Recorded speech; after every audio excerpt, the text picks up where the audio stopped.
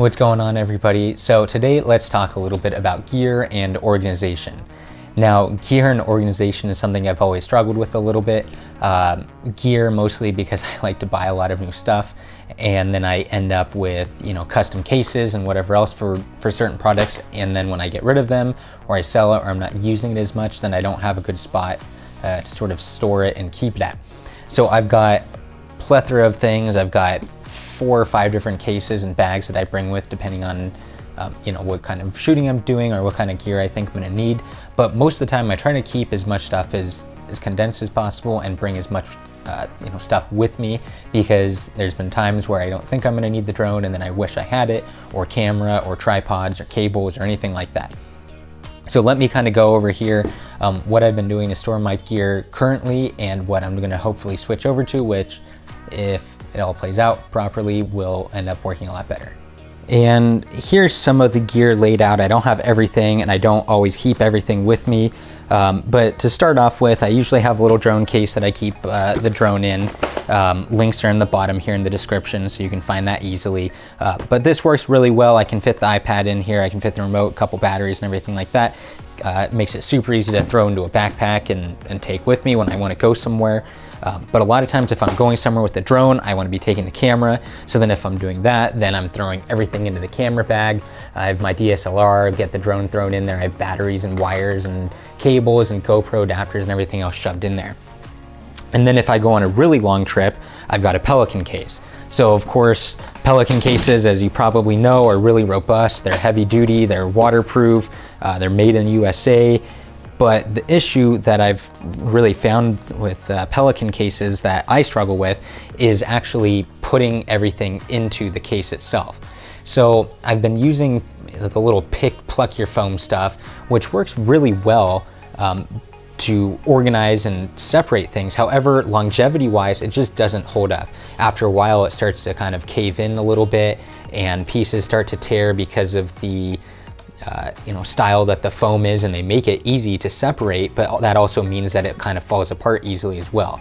So you can't, do small little borders between things, because after a while they start to tear and it just doesn't hold up. And the other main issue that I have with foam is that after you pick it and you pluck it out, you end up with all these random pieces that you can't really use. Now, I've seen guys go through and they'll either glue the foam, which I've tried to do before, or they plasti dip it, which actually does seem to work pretty well, but it's just kind of a lot of work to end up with something that isn't quite as robust as I would like to keep my gear in, especially when it's getting banged around or tossed in the back of the truck and out camping and that sort of thing.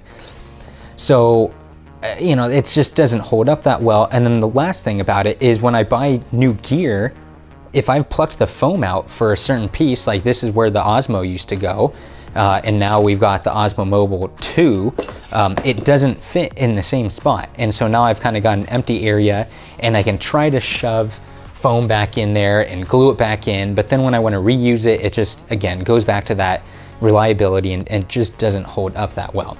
Now, there are companies that offer foam, pre-cut foam basically, so you order it online and they have a solid piece of foam and then they laser cut out, whatever dimensions or objects that you have basically that you want in here.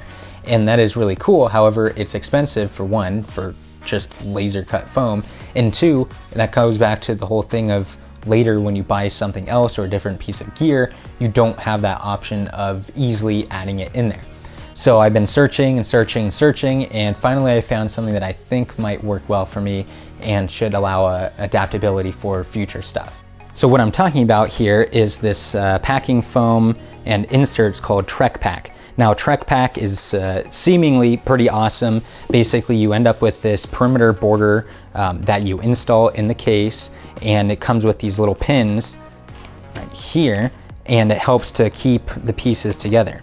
So you can put that, you can seal up the border, but then you end up with this foam that you can cut and you can add on and basically customize how your case looks. And then of course, when you're cutting foam, that does technically modify it, but because you can order these pieces individually and you can pop them in now and cut them as needed, adding new gear or parts to your bag won't be such a big issue because you'll be able to custom make a new little spot for it inside of your existing foam case here. So let me get it kind of laid out here so we can see what we're working with. Here's what we're starting with, and you can see a few empty slots. This is actually where I had the Spark in there for a while. And then I've just sort of got a larger open area just for parts and pieces because I didn't want to make individual little slots for stuff and then later not be able to do anything with it if I got rid of that part of, you know, the gear, or decided to change up the organization a little bit. All right, so the Trekpak little parts and everything are installed fully. Now, I didn't fit all of my gear in here. I've still got a little bit of extras, but I did not expect to fit everything. But I will tell you, I've got a lot more in the bag now than I had before. So I've got my camera accessories, cables, GoPro stuff, stabilizers, gimbals. I did keep the drone in the little case, so that way I can take the whole case with me when I go camping, but then when we go out on a trail or something, I can just grab the parts that I need. So I'll take that and I'll grab the remote and grab the camera, but I won't need, of course, all the GoPro parts or wires to plug into computers or anything like that. But overall, everything has been really awesome. The whole, you know, fact that we can cut it really easily makes a lot of sense, and of course, it comes with some extras and stuff in there, and I've still got several extra pieces. So later down the road, when I add more gear or pick up more stuff, or I just feel like changing the layout of the case, I'll be able to do so. Price-wise for the Trekpak, it was a little bit on the expensive side for organization. However, it's only a little bit more expensive than the laser cut foam.